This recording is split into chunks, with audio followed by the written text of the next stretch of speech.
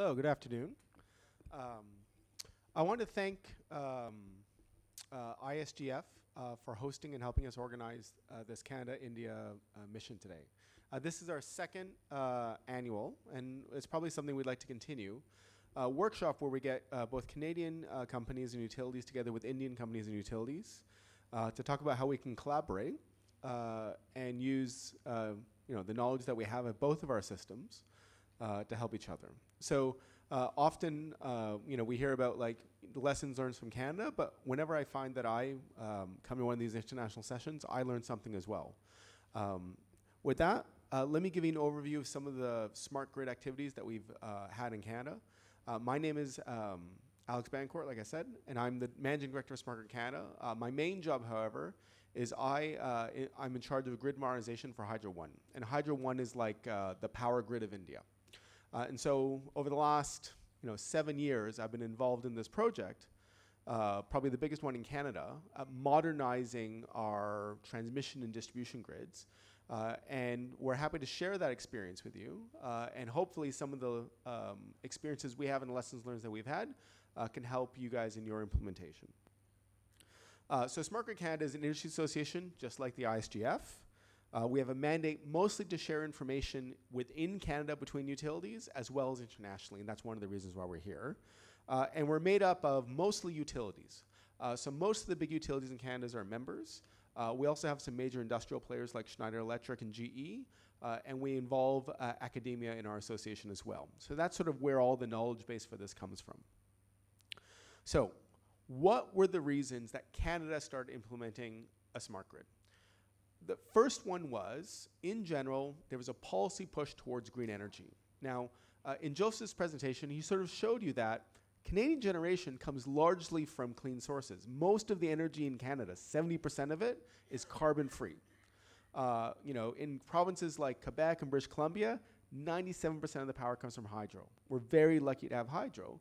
But in Ontario, where I'm from, which is sort of like, it's like the National Capital Region, right? It's just like, the area in and around Delhi, sort of the biggest province economically.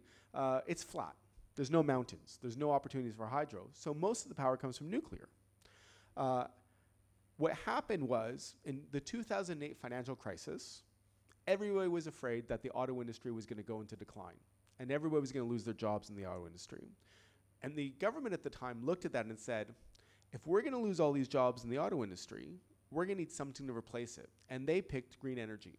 And so they came out with the Green Energy Act, and that drove generous feed-in tariffs for renewables, which drove a lot of renewable energy into the grid, which drove the need for smart grid. And so when we look back at what were the reasons why smart grid really started in Canada, it was around these policy objectives, around driving renewables, and about job growth. Those were the primary reasons. So we talked about the growth in DGs because of those feed-in tariffs. And the other thing is, in Canada, and it's the same in Canada, it's the same in the US, most of those assets got built in the 50s and the 60s. And they're old, right? They're at their full useful life. And we are just starting a new wave of investment in the grid. I'd say over the 90s and the 2000s, not much capital work happened, right? Everything was built. It was largely about maintaining those assets. But now that we have a new mandate to integrate the renewables, and the fact that the transformers are now getting 40 or 50 or 60 years old, they need to be replaced. And the idea was, if we're going to spend the money replacing it anyways, why don't we spend a little extra money and make it modern? And when I say modern, I mean remotely controllable, available to get all of the information from all the sensors that are online, the ability to do fault location, the ability to do reliability-centered maintenance. All of those activities gives us this opportunity because we're making those investments anyways. The other one is an aging workforce. Because we didn't build a good chunk of our grid between 1990 and 2010, we didn't hire anybody between 1990 and 2010. And this is true of a lot of utilities in North America.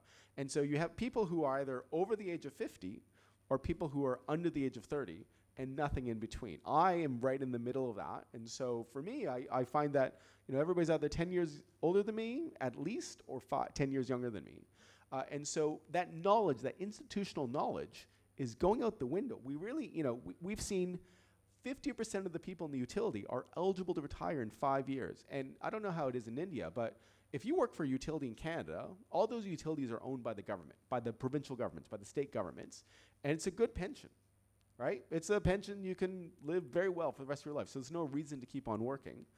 Many of them do because they can't stop, but most of them are going to retire. And so when we lose that institutional knowledge, we need to take that institutional knowledge and put it into things like the DMS, right? People used to be able to reconfigure the network on the fly because they knew it, because they've done it 6 times. That information will go when those people retire. And the last is customer engagement, right? We sell electricity. Everyone needs electricity. People have to pay for it. But our customers' expectations are changing. And because the utilities are owned by the state governments, it becomes a political issue, right? The state governments want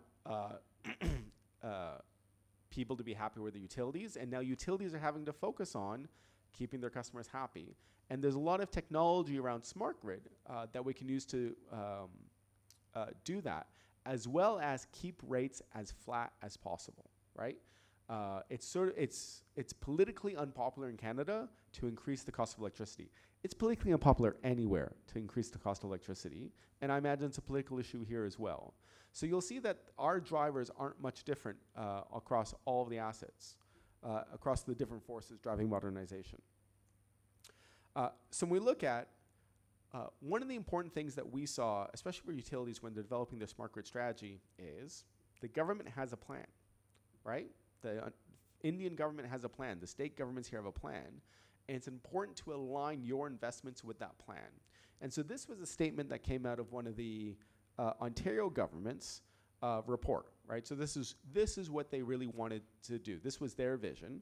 And when we started structuring our program, we read these things, and this is just a short snippet, and we say, well, in order to do that, we need distribution automation. We need WiMAX as a communication technology. We need distribution management systems in order to be able to do this, right? We need an ability for the utility to dispatch distributed generation, right? We need AMI. We need AMI, and we need to use those AMIs to improve our trouble operations. We need demand response programs in order to be able to bring in the customers. And we're going to talk more about later that in session 3. And we need the ability to dispatch those DGs. So when we look at all of that, that's how we developed our plan, right? This was our investment strategy. We said, here's the hundreds of millions of dollars we want to invest. It's on these things. It's aligned with the government policy. Regulator, please approve it.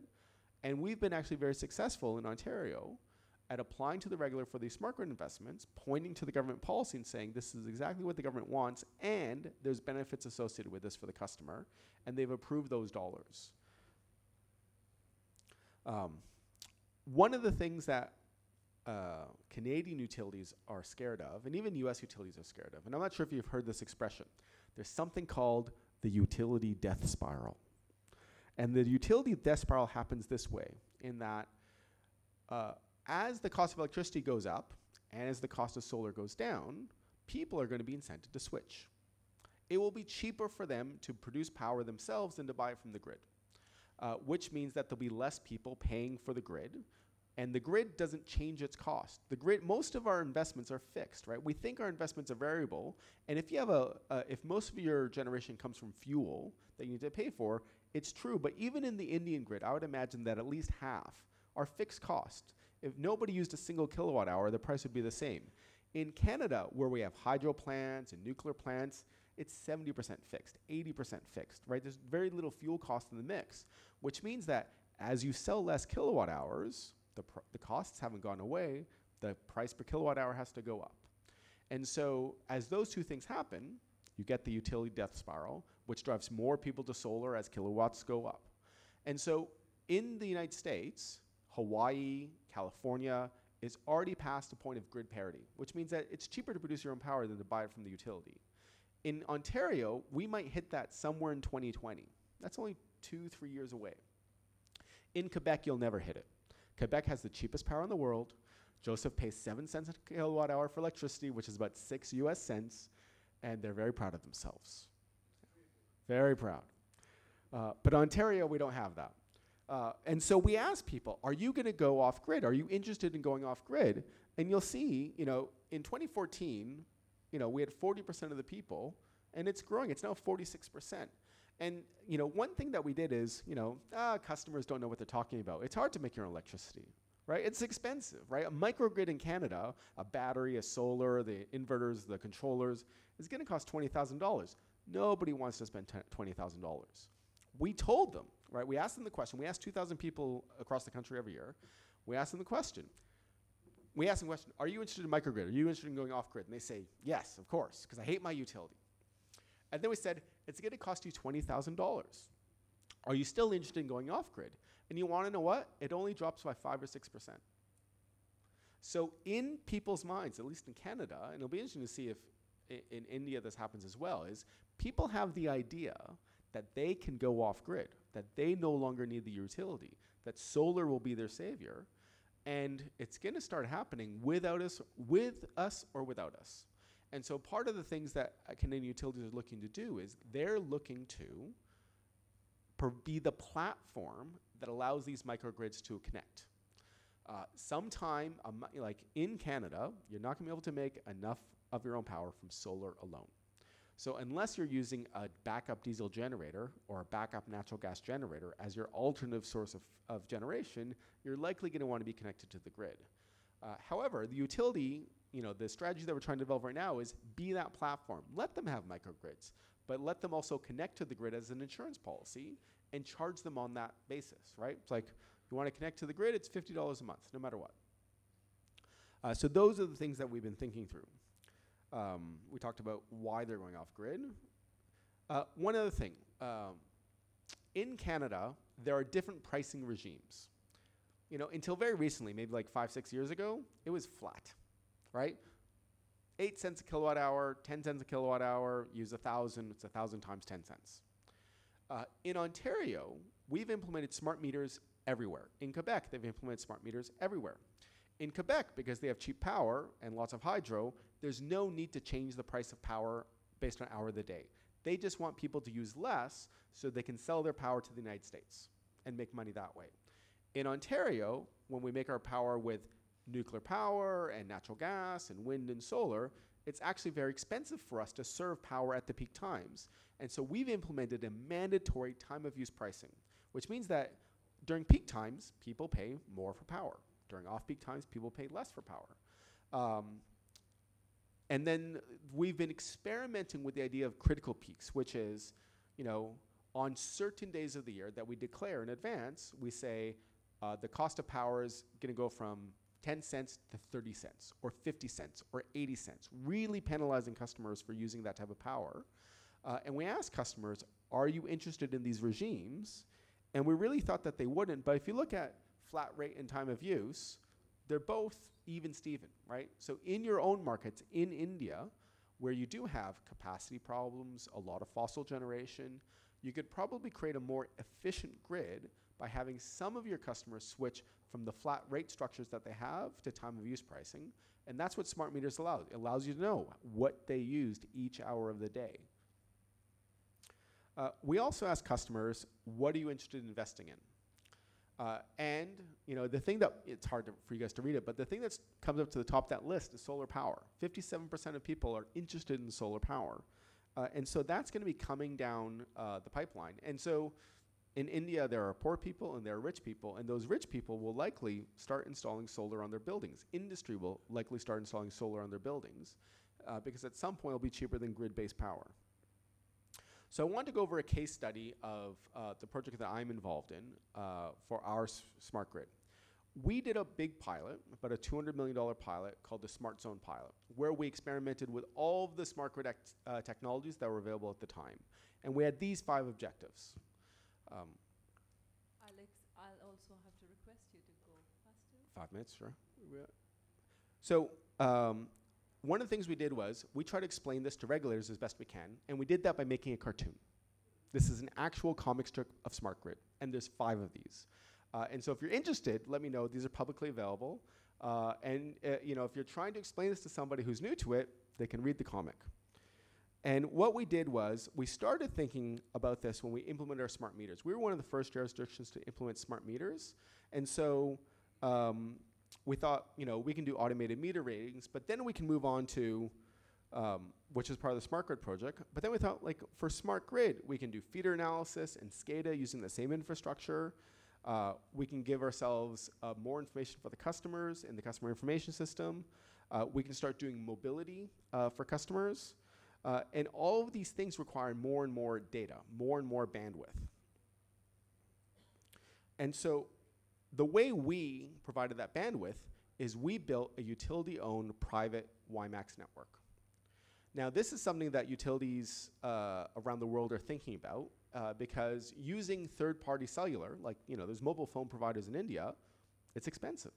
It's expensive for the utility to use machine-to-machine cellular plans for all of the SCADA devices and sensors they want to put on the grid.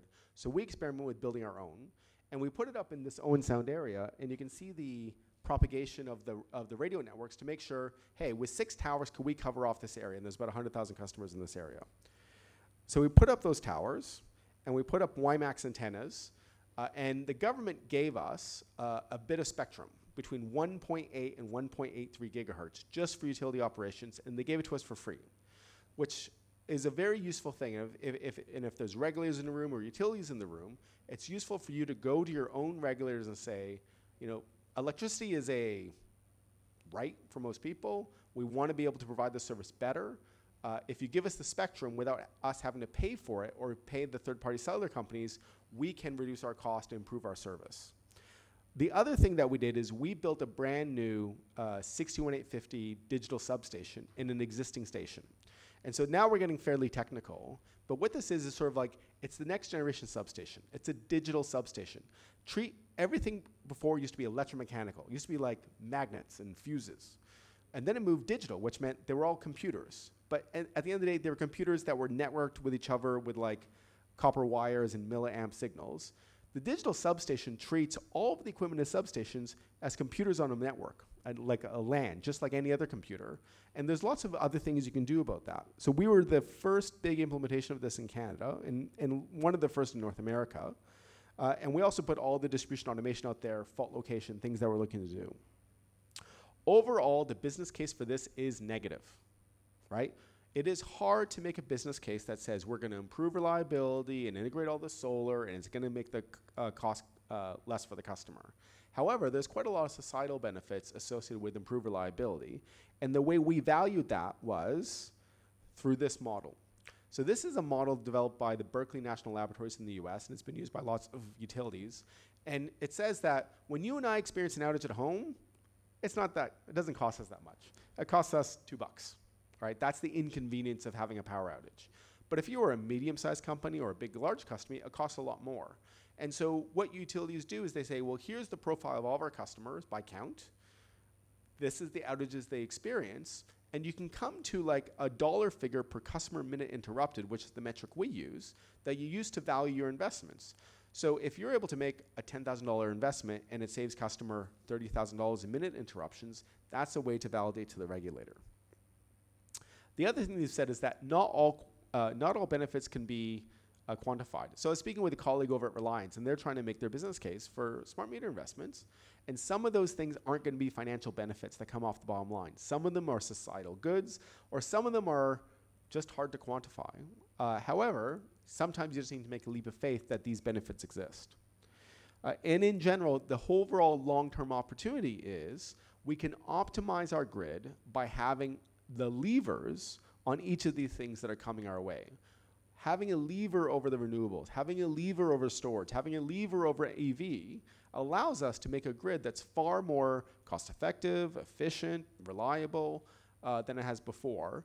And although all these things are new things on the grid, having some universal control through a distribution management system allows us to provide a better grid at about the same cost as it is today. And with that, I'll say thank you, and I'll take a couple questions. Any questions for Alex? Yeah. Okay, you're always there. Hello. Myself, Anand. I represent a consultant company, actually. My question is that you spoke a word regarding a digital substation. Yes. So what is the exact principles you're using? You're trying to replace an analog meter, or you're just trying to connect an analog and a digital meter? So how it's that this is substation protection and control. Yeah. So this is relays, feeder protections, bus protections, transmission protections. And it was taking the old electromechanical relays and replacing them with this new standard of relays that where the relays act as computers on a computer network as opposed to being one-off point-to-point connections. Every relay is connected to every other relay, and so they communicate with each other. And what that allows you to do is it really reduces the cost of the substation by 25% because you need less pieces of equipment, less drafting, less space, less stuff. And the other thing is you can commission it before it gets there.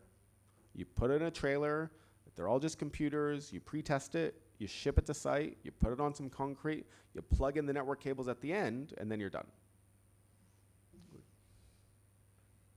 Any more questions?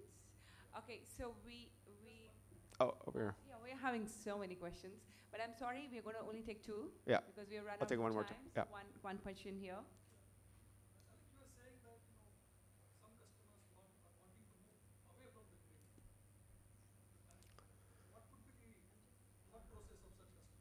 It's really, so one is, I think there's a freedom ethic. They're like, I hate my utility, they give me a power bill every month, I just want to be free of them. There's a self-sufficiency exit, I want to be self-sufficient. They don't equate, most power in Canada is clean, right? It really is, right? If you're in Quebec or BC, right, it's hydro, it's not making any carbon. But people still perceive that solar power is cleaner than that hydro, or it's cleaner than that nuclear. And so, and then the other one is going to be cost, right? Some people have very high power bills, and they think that if they create their own power, it'll make it cheaper for them. Okay? So with that, I'll close session 1, and we'll move on to... Yeah, before we close on, I think I'm sorry, but Alex, you'll have to answer one more question. I promised one more. Sure. So this gentleman here. So why don't you introduce yourself and then ask the question? I am PMC's Director Technical from HPSC in Himachal Pradesh, actually Shimla. There is a problem in one of our areas, it is a tribal area in Himachal Pradesh, where small hydroelectric projects have come up in that area. And earlier there was a distribution line to that area, which was only supplying to the different consumer. And because of the constraint of putting an additional transmission system of higher voltage, the small hydroelectric projects which have come up in that area, 1 or 2 were earlier evacuating the power from that area. But now, when another small hydroelectric projects which have come up, since there is a very small load available for the local distribution, and during the daytime they are able to evacuate to meet the local requirement and evacuate the power. But during the night time, the voltage goes very high, and the load, it has become very difficult to evacuate the power from that area. So is there any smart grid solution for that? So just so I understand, that local community is mostly powered by that small hydro? Does the small hydro have reservoir capability? Can it hold water? It's a run-of-river hydro? Alex, and I'm sorry, I'm going to interrupt here. Maybe you can take this question offline. Sure. That will be good because I think it's a very interesting discussion that you'll have. And you know, we are running out of session time, so